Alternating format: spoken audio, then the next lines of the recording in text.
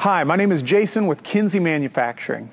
Here at Kinze, we realize that planting comes around once a year. So we produced the following video to help you to review essential operation of the 4900 electric drive planter using the Kinze virtual terminal. The centrifugal pump fertilizer option on a 4900 is a hydraulically driven pump that requires 4 gallons a minute just to run the fertilizer pump. The standard orifice that comes in the centrifugal pump common rail system from Kinze is a 37 thousandths orifice, and recommended operating pressure going through the field on your pressure gauge should be somewhere between the 30 and 40 PSR mark. Refer to the chart in the rate chart section of the operator's manual if a different orifice is desired depending on speed and desired rate. The fertilizer set screens on the virtual terminal are under our fertilizer tab as noted on the right hand side of the screen.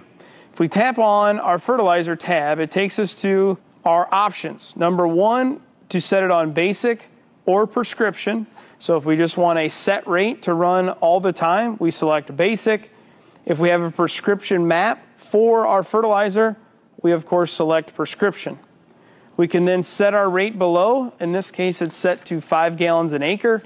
And of course, the bottom allows us to turn the system on or off depending on crop and management decision.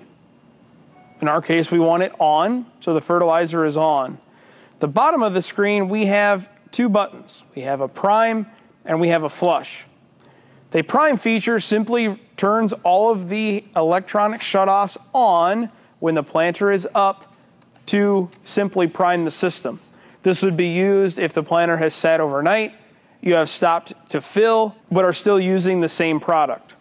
The flush feature allows you to run or have the shutoffs stay open until you physically want them to close.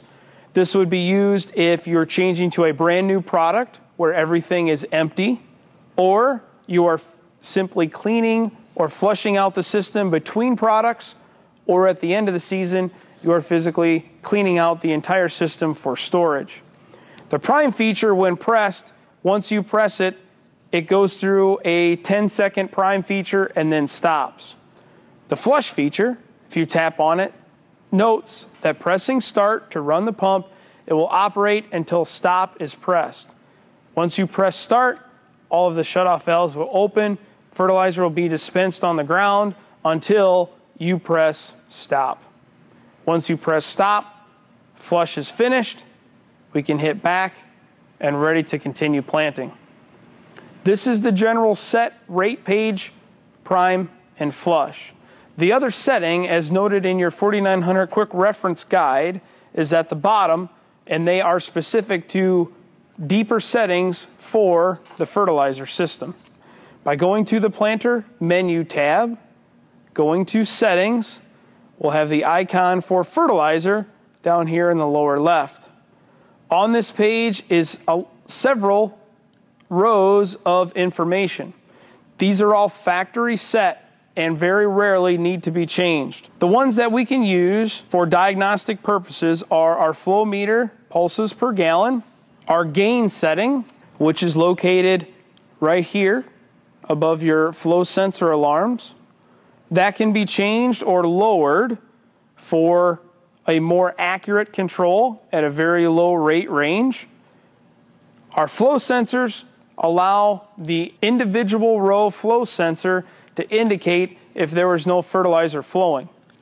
At the bottom of your screen, we have our gallons per acre, which is the same as what we have set at. This is actual applied going through the field. We have each row listed below, and then each flow switch below it indicating if it shows fertilizer going through it or not. This is a good tool to use as you're going through the field to make sure that your flow switches are seeing fertilizer to ensure that it is applying correctly. Well, thank you for watching. We hope you found the video helpful. For more quick reference videos just like this one, make sure you go to kinze.com or to the Kinze Manufacturing YouTube channel.